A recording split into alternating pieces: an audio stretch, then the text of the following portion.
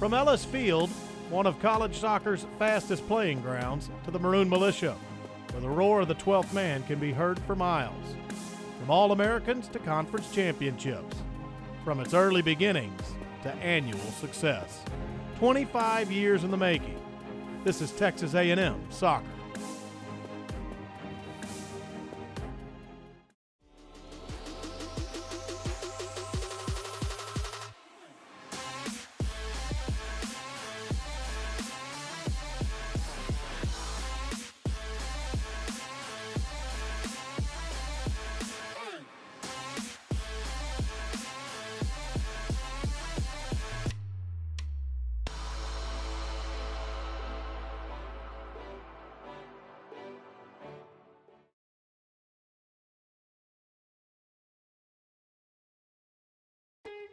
Texas A&M kicked off their 2017 Silver season facing off against 8 non-conference opponents, including a tribute to the fight against childhood cancer in their annual Turn It Gold game. Though they faced early challenges, the Aggies came out on the other side of a demanding preseason with a sense of urgency, grit, and determination as they turned their attention to SEC play. After falling to Auburn 1-0 to start in the league, A&M hosted the 6th-ranked Florida Gators in a highly anticipated matchup. Arietta takes a shot and has the goal! To take the kick for the Aggies, uses her left foot. Marquise was off her line and what a goal! The 2-1 victory over Florida not only sent notice to the rest of the country, but it also kicked off a historic win streak for the Maroon and White. The Aggies carried momentum into Columbia, Missouri, looking for their first conference road win of the year. Haley Pounds found the back of the net twice, her second goal coming just 22 minutes into the first half. After Missouri cut the lead in half, the Aggies would find themselves down a player for the final 34 minutes. With the odds stacked against them, the Aggies responded by dominating the Tigers to finish, outscoring them 3-0 over this span en route to a 5-1 victory. Allie Watt and Michaela Harvey tallied goals, and Sienna Arietta scored her second goal in as many games, earning SEC Offensive Player of the Week. Back at Ellis Field, the Aggies hosted Arkansas. Allie Watt waited only 98 seconds before she scored her first goal of the night and was quick to get the game winner only minutes into the second half. Throws it right down Main Street, cleared away by Arkansas. Shot taken there, and that's Allie Watt from the top of the 18. The Aggies showed a strong presence on both sides in a 2-1 win over the Razorback. Watts' 2-goal output in the victory was enough for her to be named SEC Offensive Player of the Week, making it 2 straight for A&M.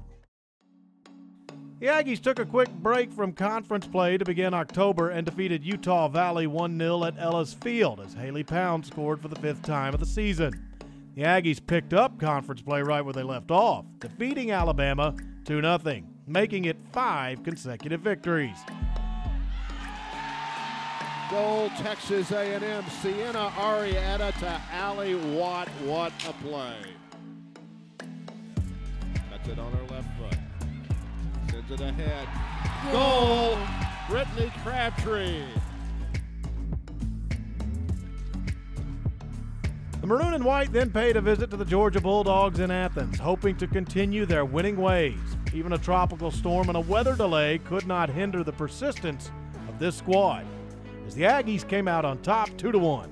A goal by Allie Watt in the 35th minute broke the scoring seal, but the Bulldogs struck back just minutes later to tie the game in the first half.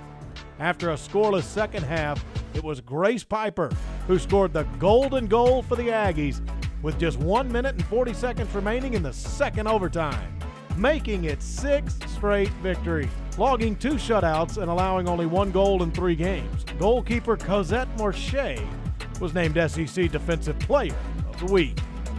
Back on their home turf and with over 80 former players in attendance, the Aggies took on Ole Miss at Ellis Field for their Silver Season reunion game.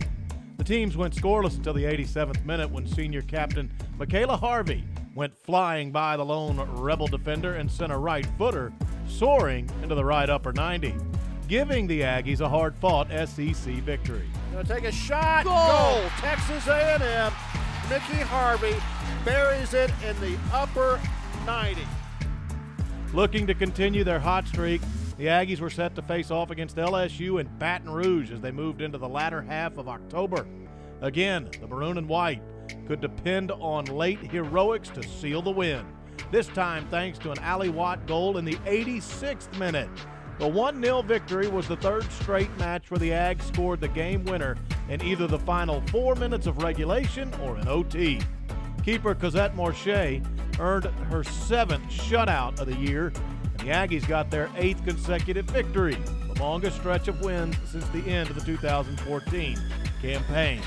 At Ellis Field for the final time in the regular season, Vanderbilt came in for Senior Day. This win would mean more than most, as the program was preparing to honor 4 extremely influential members.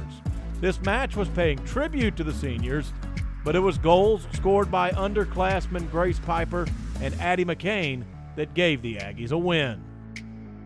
The Texas A&M squad concluded the regular season in notable fashion as their 2-1 win over Mississippi State gave them their 10th consecutive victory. The team finished conference play with a record of 9-1-0, placing them just 1 point shy of their 3rd regular season SEC crown. The Aggies would then turn their attention to the SEC tournament. The Aggies arrived in beautiful Orange Beach, Alabama as the 2nd seed and were looking for their 8th conference tournament championship. Emily Bates playing it for Ali Watt. Watt scores!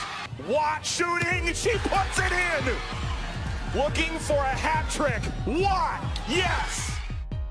It just continues for Texas A&M. It's Mallerby this time. Breaking through, it's in. Claudette Lissandro. In goal, Cosette Morche had 9 saves, and the semifinal matchup was set, a rematch with the 17th-ranked Florida Gators. The Gators were the first to send one past the keeper, and the Aggies waited until the second half to respond. And this could benefit Smith, and the Aggies, Reagan Smith, she's done it! With all the momentum and continued hope for a trip to the SEC Tournament Championship, the Aggies prepared for overtime. Marquise and the Gators will have to contend with the corner, which the Aggies want to play through Richie. Arrieta was getting ready for it. Oh, it's an own goal! Texas A&M is through to the championship. And the Aggies were back in the SEC Tournament Championship for the 4th time in their 6 years in the league. With 2 days to prepare, A&M looked towards the title match with the Arkansas Razorbacks. Texas A&M has Mallerby here. Oh, that ball goes in. It's an own goal against Arkansas. The Razorbacks didn't go quietly, netting their equalizer at the 80-minute mark with momentum on Arkansas' side. The Aggies would need to dig deep to find some magic. Bates. On her left foot, Bates across, and it's in!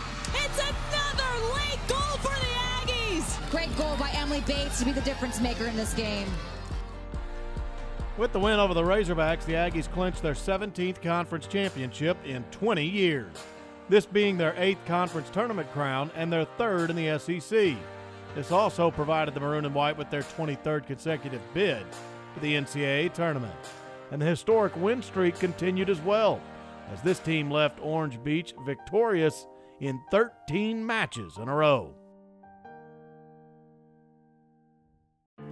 With an SEC tournament championship under their belt, Texas A&M was given a 2 seed in the NCAA tournament.